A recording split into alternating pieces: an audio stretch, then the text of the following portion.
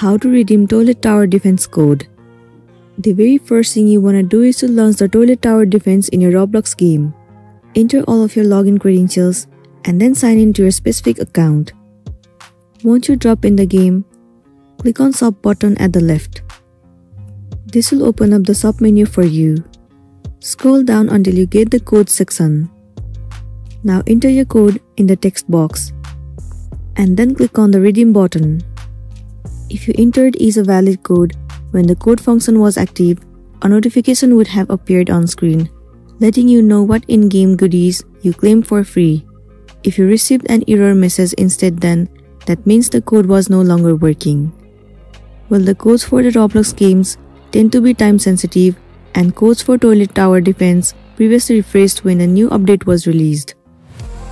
When a new episode dropped, previously working code expires and a new code was released. So make sure you enter the code that was newly released.